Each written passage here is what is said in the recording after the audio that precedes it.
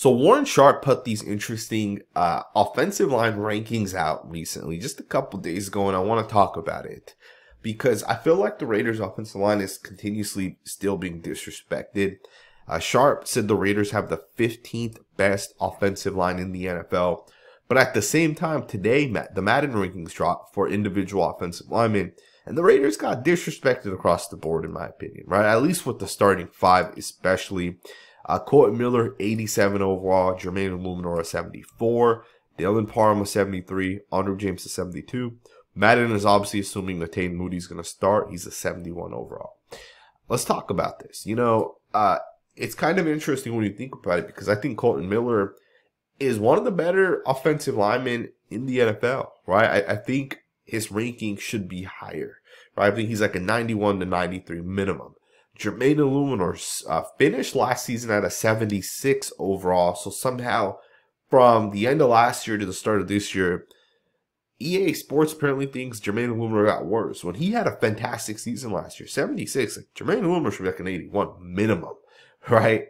Dylan Parham was an all-rookie offensive lineman last season, which means he was voted as the best rookie left guard last season. That's over guys like Cole Strange, just over guys like, I believe Zion Johnson may have been the right guard choice, but, even Tyler Smith started a lot at left guard last year. So Dylan Parham was ranked better than all those guys.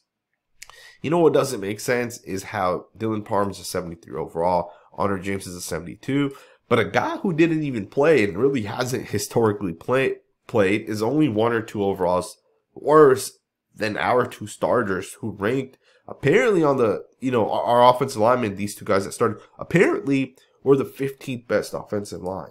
It doesn't make sense why the Raiders' offensive line continues to get disrespected. And I guess it actually makes sense. Some of our own fans disrespect the Raiders' offensive line. Some of the Raiders' own, members of the Raider Nation continuously say that the offensive line sucked last year.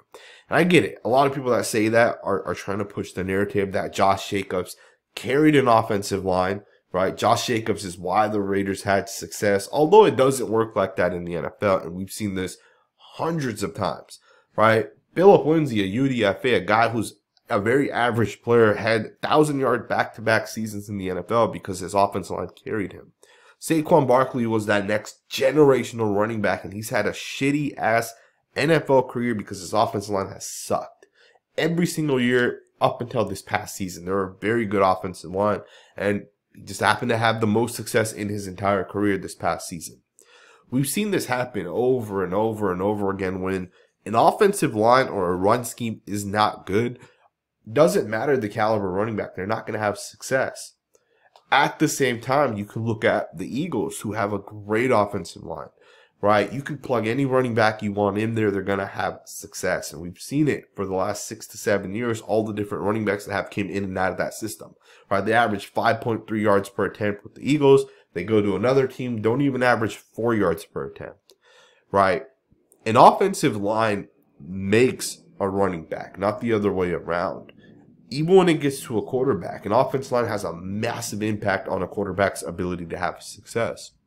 The Raiders did a great job years back when they started investing in Rodney Hudson. They got Kelechi Osemele. They drafted Gabe Jackson.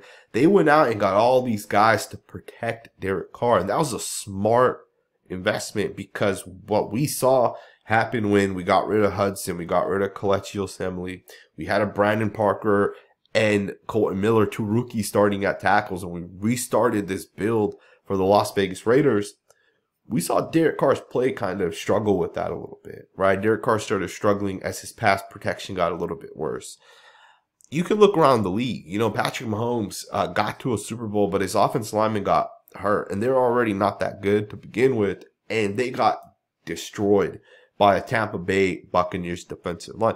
And offensive line's important. And last year, the Raiders' offensive line helped us have success. Let's just be honest. We had the ball in 5 games where we lost the game, right? And our offensive line was a big reason why we had that opportunity to possibly go down and score. And we still won 6 games last year, right? And we could have easily won up to 11 games had we just had a little bit more success and consistency on the offensive side. I think the Raiders' offensive line is continuously disrespected, and honestly, I'm tired of it. I think the Raiders' offensive line deserves more credit. We deserve more recognition, right? And Warren Sharp did rank us as the 15th best offensive line, and I do want to give him a shout out for that, because if you listen to some Raider fans, they would have you believing the Raiders have a bottom 5 offensive line. Although, you know, the rankings have the Raiders as a top half. Even the stats, you look at ESPN's pass block and run block win percentage, it has the Raiders as a top 15 offensive line. So it's not like the Raiders offensive line is being ranked low when it comes to actual stats, actual people who analyze tape. And I'll be the first to tell you guys. Now, obviously, I'm a little biased, but I watch all the offensive lines around the NFL, right? And like I said, I'm a little bit biased, right? I think that Warren Sharp's ranking is making one massive mistake, which is the Seattle Seahawks are not number 25. They are a top 10 offensive line. And to me, that is fact. There's no argument around it. They have 2 superstar tackles. They have a superstar left guard. They just got their future center in the draft this past year. And the right guard's not that bad either. So I think the Seattle Seahawks are top 10. I think Warren Sharp will update that some point this season. But a lot of these offensive line rankings I could agree with, right? Not sure if the Packers and Broncos deserve their rankings. I'd probably bump the Raiders up ahead of them, but you can tell Warren Sharp watches tape. You know, you get the Eagles, the Lions, you get the Chiefs in the top, you get the Cowboys, the Vikings, the Chargers in the top. You know that this guy watches tape. But again, the Raiders at 15, the Bears at 16. I think those are great rankings, and it kind of just goes to show that people who watch the tape actually have the Raiders ranked highly. And I think sometimes, especially Raider fans, don't show that respect. And it's interesting because, of course, as we mentioned, EA Sports didn't show that respect to the Las Vegas Raiders offensive line. Will these guys' rankings actually get higher as the season kind of goes along? I think it will. We'll see what ends up happening. What do you guys think about the Raiders offensive line? Do you guys think it's a good unit, or does it suck? Is it a bottom 5 unit?